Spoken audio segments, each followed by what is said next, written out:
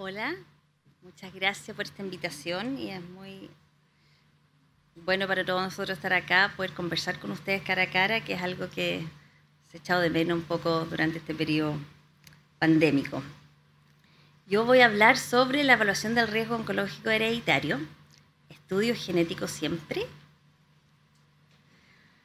¿Qué voy a hablar principalmente? De la magnitud del síndrome de cáncer de mama ovario hereditario, qué es el cáncer hereditario y qué tipo de herencia estamos enfrentados, los criterios de derivación, asesoramiento genético y la clasificación del riesgo de este síndrome.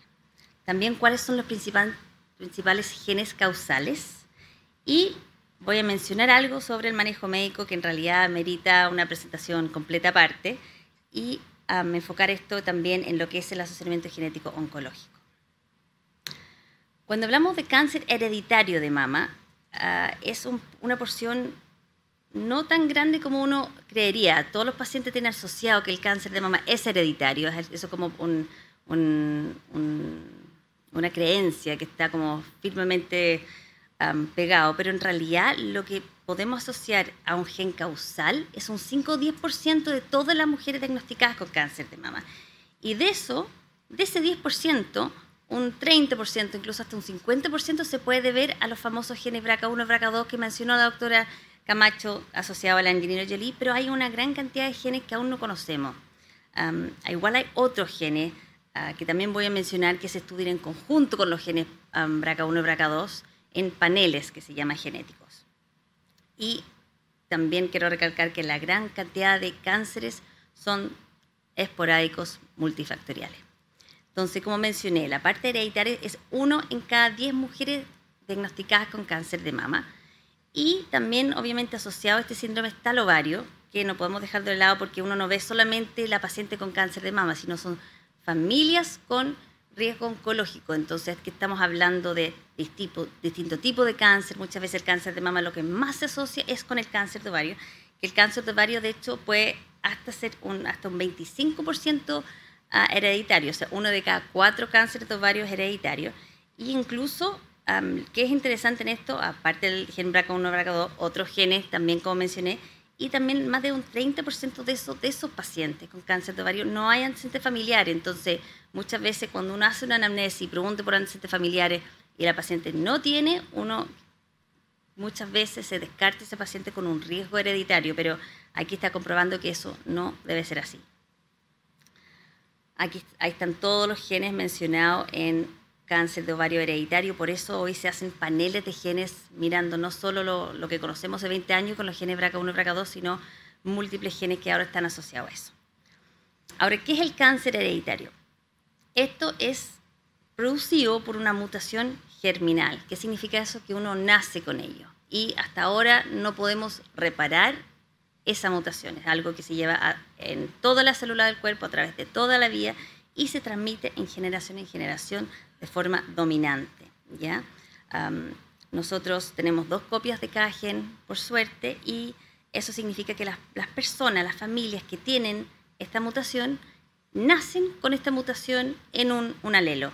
Y el otro alelo se daña a través de la vida por múltiples otras causas y ahí se gatilla un cáncer, ¿ya? Mientras en la parte esporádico, en el cáncer de tipo esporádico, se tiene que adquirir ambos de estas mutaciones para formar un tumor. Y la tipo de herencia es autosómico dominante. ¿Qué significa esto? ¿Cómo le digo a todos los pacientes? Esto lo puede tener tanto un hombre como una mujer. También asociado siempre cáncer de mama en la mujer, si la mamá no lo tiene, no es hereditario, falso. Aquí, tanto un hombre como una mujer pueden ser portadores y se hereda a un 50% de cada uno de los hijos pueden tener la posibilidad de heredar esto. A la vez también un portador, hijo, a sus hijos también lo puede heredar en un 50%. Entonces, ¿cómo lanzar una moneda al aire? ¿Eres portador o no? Si tu padre o madre es portador. Y la clave, la respuesta un poco a la presentación de hoy mío, ¿cuándo derivar a un paciente a asesoramiento genético? Importante, la clave muchas veces, más que los antecedentes familiares, es la edad de diagnóstico. Cáncer de mama entre los 50 años, endometrio, colon, gástrico. Y no olvidar que no es solo el síndrome mama ovario, hay otros síndromes asociados también a estos pacientes. Ovario a cualquier edad, no solo jóvenes, páncreas también, próstata, que también a cualquier edad asociado, así es metastásico, tiene un glisan alto. Y también la población judía ashkenazí asociado a cualquiera de estos cánceres. Y también cáncer de mama en el hombre también asocia a más riesgo que sea un síndrome.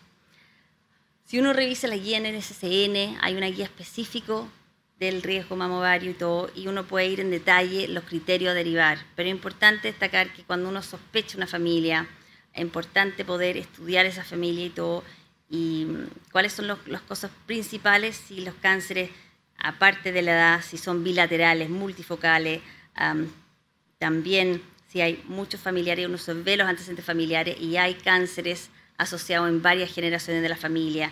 También mirar la estructura familiar. Se dibuja toda la familia, 3 generaciones, cuántos hombres, cuántas mujeres. Las familias pequeñas también enmascaran posibilidades que sean portadores. Y también hay muchos desconocimientos sobre la familia de uno. Muchas veces no se sabe la edad, no se sabe la causa de fallecimiento, etc.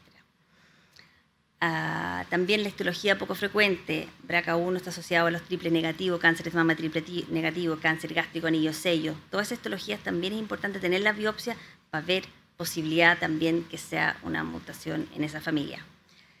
El riesgo hereditario que se hace por el pedigrí, muchas veces hay un espectro, no es siempre tan evidente que la familia es hereditaria, no es tan de libro y tampoco es... por eso es importante en el fondo poder dibujar la familia, ver las edades de diagnóstico, verificar con las biopsias y poder comparar a ver qué espectro, qué riesgo hereditario tiene este paciente, por estructura familiar también. Para hablar algo de los genes principales, la mitad de los pacientes que son de cáncer hereditario tienen mutaciones en el gen BRCA1 o BRCA2, que estos son supresores de tumores. La prevalencia estimada en la población general es 1 en 500 personas y en la población judía ashkenazí, que es una población de riesgo, tiene 1 en 40. Entonces es importante preguntar hasta qué etnia, qué religión tienen los pacientes en la evaluación. Tienen una predisposición no solo a cáncer de mama, sino ovario, páncreas, próstata, melanoma, esófago muchas veces. Hay cánceres bien específicos asociados a estos síndromes y la edad promedio de diagnóstico comparado con la población general que es 62 años es más temprano, 42 años. Y la histología asociada BRCA1 es más triple negativo, pero con cambio el BRCA2 tiene una histología más de cáncer esporádico. Por lo tanto, no solo mirar los triple negativos, sino hay que evaluar a todos los pacientes que tienen esas otras características. ¿Cuáles son los riesgos? Son más altos. Tener un cáncer de mama puede llegar hasta un 84%, 85% de riesgo de tener un cáncer de mama en la vida. También cáncer de ovario puede llegar hasta un 50 y tanto, 60%, páncreas 9%. También tener un segundo cáncer de mama también es más alto, próstata en hombres, etc. Pero esto obviamente, son riesgos poblacionales. Uno nunca sabe qué riesgo tiene cada portador en específico de desarrollar estos cánceres.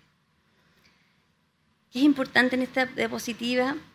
Es que una mutación BRCA es el factor de riesgo más importante para desarrollar un cáncer de mama. Y también, que es importante acá, mirar qué otros riesgos son importantes.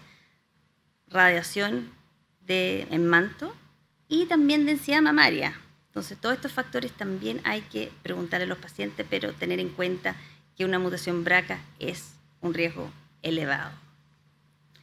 Y un poco lo que mencioné antes, uno nunca sabe el riesgo individual que tiene cada portador de desarrollar un cáncer. Entonces, a pesar de que es mayor riesgo, mayor posibilidad, mayor penetrancia que ese portador desarrolle un cáncer, nunca vamos a saber 100% cuándo ni qué cáncer va a desarrollar estos portadores. Solamente sabemos que el riesgo es más alto.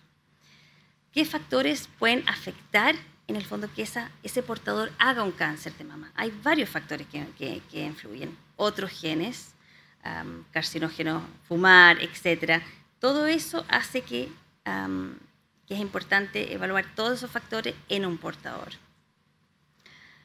Esto mencionaba también de nuevo lo que puse en delante, que los riesgos de cáncer en esta población es más alto que el resto de la población. Por lo tanto, es una población que tenemos que tener en seguimiento de alto riesgo. El riesgo de un segundo primario también es más alto. La pregunta muy frecuente de los pacientes, pero ya me dio cáncer, ¿por qué? ¿Qué importa saber si soy portadora o no? Porque el riesgo tanto de otro primario de mama como de otro cáncer también es importante, más allá también pensando siempre en sus hijos, comparativamente con la población general. Y aquí, ¿qué es importante? Es ver qué gen está mutado. Muchas veces uno está asociado a si está mutado en un gen, tiene un alto riesgo de mama ovario. No, no es así. Hay un panel y todos estos genes tienen distintos riesgos. Todos los pacientes son distintos, por lo tanto es importante ver qué gen en el fondo está mutado aquí y qué riesgos tiene tanto para cáncer de mama o cáncer de ovario. No todo es igual. Y hay riesgos de genes de moderado riesgo, por lo tanto, la mastectomía de reducción de riesgo, que la Angelina Jolie aparece siempre, no es siempre la respuesta para todos los portadores. También en este estudio del New England Journal of Medicine también nos muestra que lo que sabemos de BRCA1 y BRCA2 sí es más alto comparado con la población general, pero recalcando un poco que hay otros genes como ATM, CHEK2, que están en un nivel moderado, no es siempre la respuesta hacerle cirugía. También se puede hacer seguimiento a estos pacientes que tienen un riesgo de 25% o más bajo de tener cáncer de mama. Y en esto se hace siempre una evaluación de riesgo personalizado según la situación del paciente. Se ve cuáles son los objetivos, tanto del paciente como del profesional médico que le deriva. Es importante ver qué otra vigilancia para otros cánceres más allá de la mama hay que hacer. Y si va a influir además en tipo de tratamiento, que los oncólogos también mandan mucho ahora por el tema de los inhibidores de la PARP, para ver si es que es importante mantener estos pacientes con este cambio, esta adición a su tratamiento. Y brevemente mencionando lo que es el manejo médico, sí la mastectomía reduce riesgo, y reduce riesgo de una cantidad importante. Sabemos que sacar el tejido mamario puede reducir hasta más de un 90% en estos portadores, pero también la salpingoforectomía disminuye un riesgo de ambos, tanto por el efecto hormonal, reduce un riesgo importante en cáncer de mama y obviamente también reduce el riesgo de ovario, pero siempre queda riesgo residual, tanto que puede ser un peritoneal primario, etcétera. Entonces hay que siempre acordarse de decirle al paciente que se reduce al máximo, pero siempre puede quedar riesgo, nunca se puede eliminar por completo. ¿Qué es importante aquí? Esta es una comparación entre una portadora sana de 35 años comparado con una portadora sana de 60 años. ¿Por qué es diferente? Porque la portadora de 35 años vemos que el riesgo de cáncer de mama es mucho más elevado comparado con una portadora de 60 años. Por lo tanto, el manejo médico va a ser distinto. A la de 35 años se puede conversar sobre si quiere una mastectomía bilateral, mientras la paciente de 60 años es una conversación que quizás no sería tan decisivo o tan apropiado ofrecer este tipo de tratamiento. Por lo tanto, es bien específico a la paciente, a la mutación y a lo que se requiere. Mientras para manejar el riesgo de cáncer de ovario, el cáncer de ovario es un cáncer que se diagnostica principalmente en etapas tardías, por lo tanto, es un cáncer que no tenemos un seguimiento sensible, bueno, que podemos ofrecerle a pacientes. Entonces, la paciente de 60 años con una mutación en BRCA2 sí tiene un riesgo siempre más elevado en el fondo y podemos siempre ofrecerle a esta paciente, a pesar de la edad, cirugía, una salpingoforectomía. ¿Y qué cosas se consideran en los pacientes portadores de BRCA1 y 2? Tanto el camino quirúrgico se puede considerar como vigilancia de alto riesgo, tanto en mama ovario o otros cánceres, terapia dirigida, como mencioné anteriormente, el olaparib, en algunos casos, y quimioprevención, y siempre nunca descartar los cambios de estilo de vida que también pueden impactar, no sabemos cuánto, en cada portador. Como mencioné delante, hay otros genes asociados a cáncer de mama y en los guías NCCN también puede ir especificado el manejo de cada uno para que en caso de duda pueden revisar esto, para que no pescan a todos los pacientes el mismo saco y pueden hacerlo más personalizado. ¿Qué es el asociamiento genético oncológico? Justamente lo que estoy hablando, de una práctica clínica más especializado que usa estos exámenes genéticos para identificar y ayudar a estos pacientes con alto riesgo hereditario. Y requiere, obviamente, de entrenamiento específico para esto. Y el objetivo es ayudar a los pacientes que entiendan su riesgo, prevenir, ayudar en el fondo con la vigilancia apropiada para su nivel de riesgo, para evitar sobreestimación, intervenciones necesarias, reducir la carga en estas familias, ojalá prevenir en las generaciones y ayudar a la adaptación de estos pacientes a su estado genético. Y obviamente ayudar también a los médicos tratantes y el equipo a tomar las mejores decisiones en cuanto al seguimiento para el paciente. Las motivaciones y preocupaciones son distintas entre cada paciente. Cada paciente lleva una mochila distinta, la percepción de riesgo, el deseo de empoderamiento, la experiencia personal y familiar de cáncer. Por lo tanto, el trabajo de consejería en esta área es bien importante.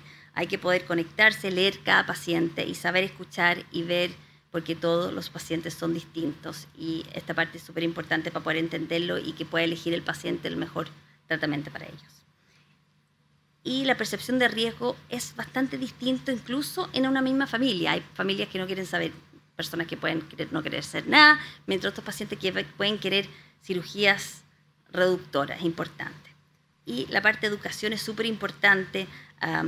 Mencionaba antes con una doctora que conocí recién que hay pacientes que pueden no poder leer, entonces es importante poder entender al paciente qué puede necesitar para que pueda comprender adecuadamente todo esto.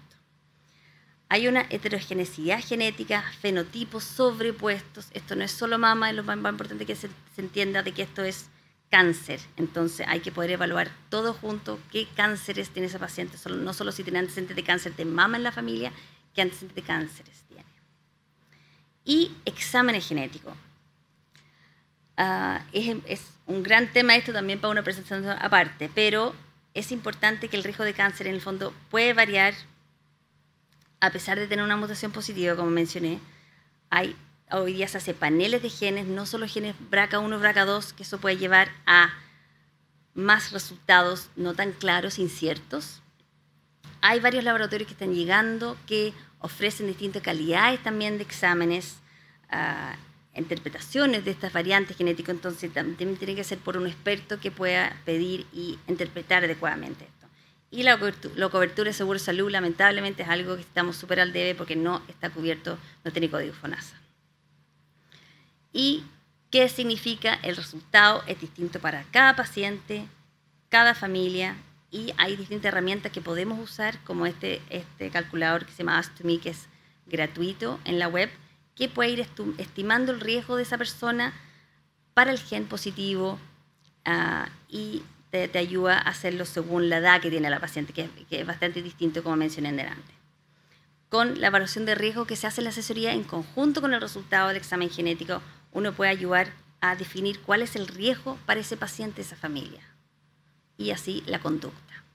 En conclusión, la clave aquí es promover estos criterios de alto riesgo en el equipo, porque no es solo el médico tratante, somos las enfermeras, somos todo el equipo que puede ayudar a detectar el paciente que tiene un riesgo hereditario.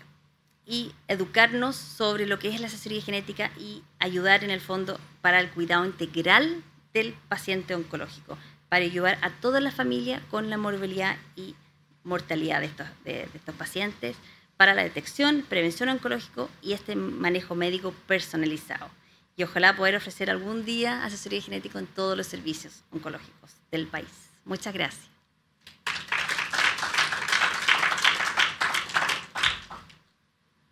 ¿Preguntas?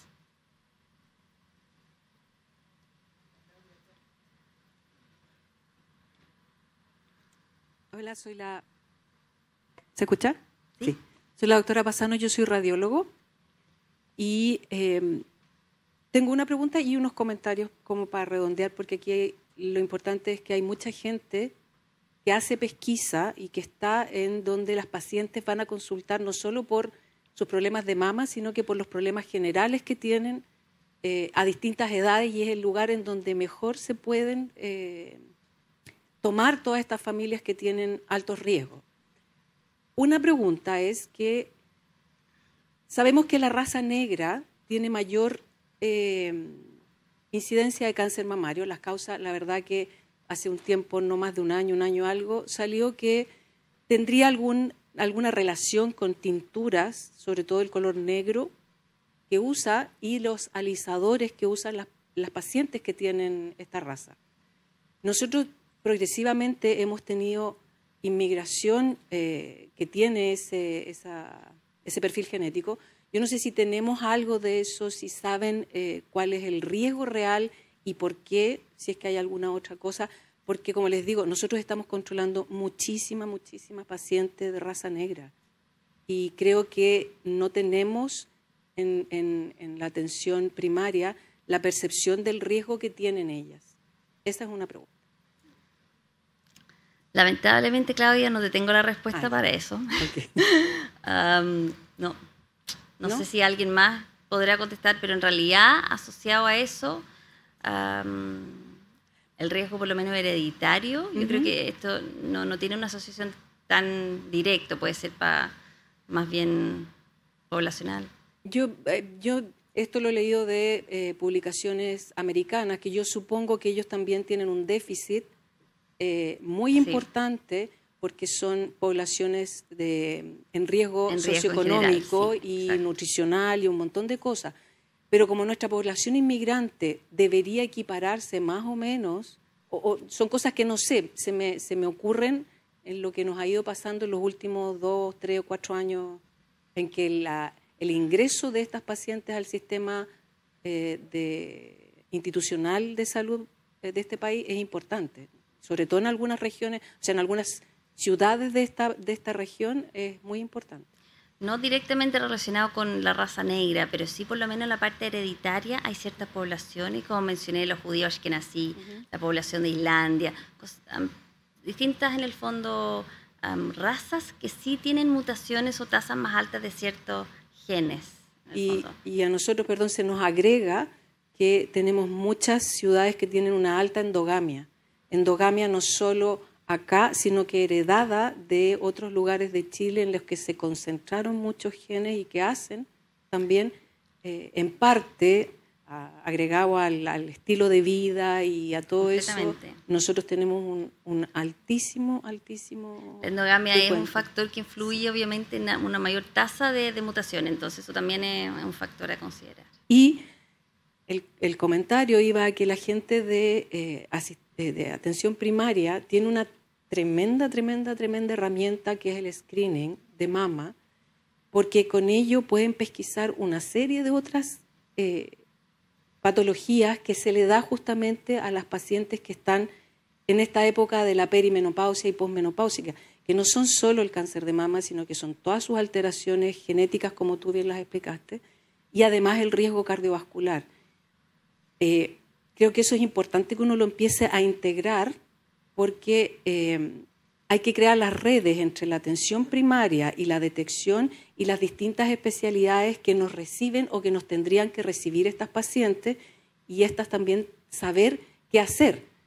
Porque una paciente con riesgo cardiovascular porque le detectaste calcificaciones en las arterias mamarias, el cardiólogo, o no necesariamente el cardiólogo, el sistema debería tener, esta paciente tiene que hacerse esto y esto otro. Lo mismo pasa con las otras enfermedades o los síndromes asociados al riesgo familiar. Eso no lo tenemos, no tenemos una red que diga, oye, recibo esta paciente o esta familia de pacientes que tiene este riesgo, ¿qué hacemos? Porque a lo mejor no es necesario que lo vea directamente el especialista, sino que tiene que pasar por otro filtro, otro protocolo, antes de llegar a un especialista, y eso no lo tenemos. Yo creo que todavía estamos en un modelo enfocado hacia el tratamiento. Sí. Y siempre hay que tratar, todo esto es una cosa cultural, de abrirse a pensar en prevención secundaria, en cómo podemos manejar a este paciente más allá del tratamiento, familia. Por eso esta parte es importante. ¿Alguna otra pregunta? Sí.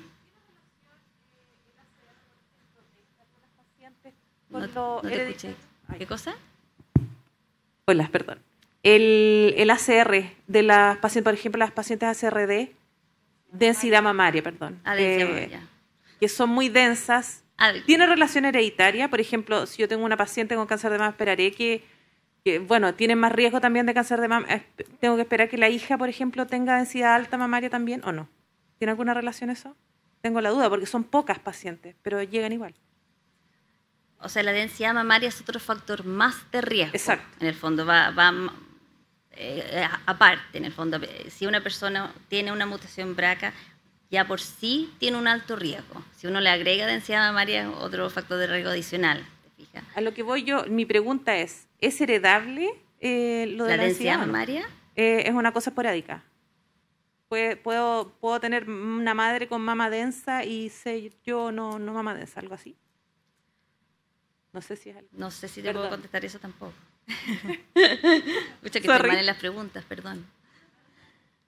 Hola, yo soy Fernando, me voy a colgar un poco las preguntas. Hubo un gráfico antes ahí que mostraba la densidad mamaria, no sé si pueden volver a la diapositiva, pero si ustedes se fijan, dentro de los factores de riesgo estaba catalogado como el tercer factor de riesgo. Factor de riesgo sumamente importante, que además se asocia con etnias, ¿ya? Por lo tanto, yo no he leído lo del alisante, pero sí se ha visto dentro de los factores de riesgo. Ustedes fíjense que el riesgo relativo desde 4.3, según Teorema de Valle, eso es un riesgo relativo relevante. Por lo tanto, ¿qué es lo que se puede hacer con eso? En las políticas de implementación de salud, lo que nosotros siempre hacemos y lo que hace María José normalmente en el asesoramiento y en las recomendaciones del estilo de vida, que suena así como casi revista Sábado al Mercurio, pero es verdad. Ejercicio, 3 veces por semana, 40 minutos cada sesión, cardio. Alimentación sana y balanceada, ¿qué significa eso? 5 porciones de frutas y verduras al día, con restricción en los azúcares, en los granos refinados, carnes procesadas. Grasas saturadas también, restricciones en el alcohol y también en el tabaco. Por lo tanto, eso es una cosa que se hace desde el principio porque esos factores, en teoría, eso lo publicó McLaughlin, dice que reduce un 18% la probabilidad de desarrollar un cáncer dependiente de hormonas, que eso es mama, tiroides, algunos de colon, ovario, endometrio. Por lo tanto, es una prevención que se hace desde el principio. Y lo que se puede ver es que la herencia está dada en etnias y la población afro tiene mamas más densas. Y la mama más densa, ustedes como radiólogos tienen el desafío un poco más difícil de verlo, pero también está el desafío que es los factores autocrinos y paracrinos de producción de hormonas, que en teoría aumentan hasta 24 veces la cantidad de hormonas dentro de la mama. Por lo tanto, se hace como el círculo completo entre lo que es la atención primaria y la detección, la recomendación de un estilo sano de vida, el hallazgo de la imagen y el ojo, que es lo que se hace con la gente que tiene mama densa, porque en Chile, claro, se desinforma el ACR, pero en Estados Unidos, por ejemplo, por ley, ahí no me acuerdo cuántos estados eran, pero eran como 30 y tantos estados que tenían que informar que su mamografía era de alta densidad. Y el problema es que tú le decís, sí, usted tiene una mama densa, y yo digo, ok, ¿qué hago? Haga ejercicio, alimentación, etcétera, etcétera, y se complica más, y probablemente Marco podría aclararnos más el tema de las hormonas, porque hay algunas hormonas dentro de la terapia de reemplazo hormonal que disminuyen la densidad mamaria. Entonces se va complejizando y entrelazando todo. Y también, para colgarme también de nuevo de lo que dice Fernando, que estas pacientes generalmente son diagnosticadas a edades menores, generalmente tienen mama, en el fondo como están en la edad de tener mama más densa, también se suma eso. Entonces uno podría pensar que es una variable, pero en el fondo es más por la edad de diagnóstico que tienen, más posibilidad de tener mama más densa. Claudia, última pregunta. ¿Sí? A colgar algo.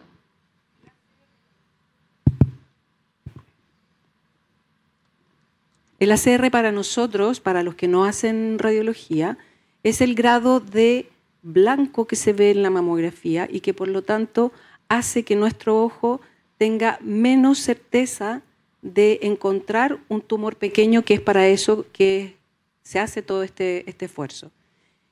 Y eso para la gente que no hace radiología. Eso significa también que el volumen fibroglandular, no siempre, pero habitualmente es mayor. Entonces, una forma de explicarle a las pacientes, a raíz también de la ley en Estados Unidos, de la ley de la mama densa, que salió en Massachusetts y que obliga por ley al servicio de mama que hace el screening a informarle a la paciente qué es y qué riesgos tiene. Una forma más o menos fácil que yo he encontrado de explicar es que si usted, señora, tiene una mama en la que el tejido que tiene adentro es grasa dominante, su riesgo es más bajo que una paciente que en su mama, no importando el tamaño, tiene más tejido glandular y fibroso que la otra.